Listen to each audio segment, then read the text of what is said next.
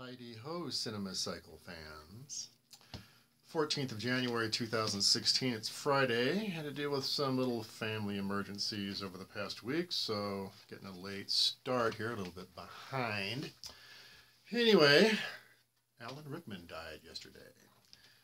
Anyway, Laserdisc Day, random media generator has popped up. Curious little oddity. Blame It on the Bellboy. I don't think I've ever seen this, but reading the album cover for it, I realized this actually stars, or is a star vehicle for, Bronson Pinchot, who, if you don't know who Mr. Pinchot was, he was kind of like in that league with Robin Williams back in the 80s and 90s. He was on television, kind of like Steve Guttenberg, kind of one of these B-movie actors who was pushed out there. He had his own television show for a while, a comedy, and I don't recall the name of it. But anyway, he'll be the center person. He is the bellboy, obviously, revolving around a bunch of cameo appearances by other stars in Hollywood at the time. So I'm thinking somewhat slapstickish comedy for a Friday to end out the day. So let's see what Bronson Pinchot, that's like his name, has to do in Blame It on the Bellboy.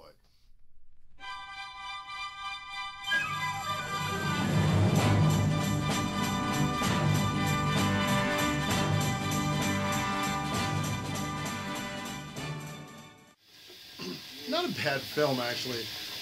Bronson Pinchot doesn't really show up in much of it. He's just a bumbling bellboy who doesn't speak English, basically. But it's an ensemble cast movie. And a lot of these people are extremely famous B-movie actors. I mean, you've seen them 100 times. And it's all a matter of mistaken identity and in a hotel with people with similar names and how they get spun off into these bizarre situations thinking that they're somebody else. And all filmed in Venice. Again, one of those shows where it's like, let's all get together and party, go to Venice and make a movie while we're doing it.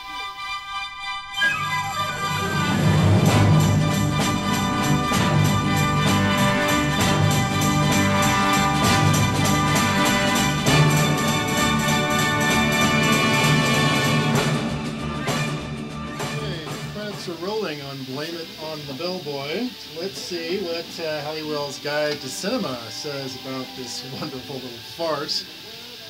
Blame It on the Bellboy. At a hotel in Venice, a bellboy confuses the identities of a hitman, a timid estate agent, and a mayor who has arranged a romantic assignation. Tired and tepid farce, given the performances it deserves. A lightweight ensemble comedy that should check out fast from most hospices. Ingenious plotting is let down by weak dialogue and stop-and-go direction that largely squanders the talent involved.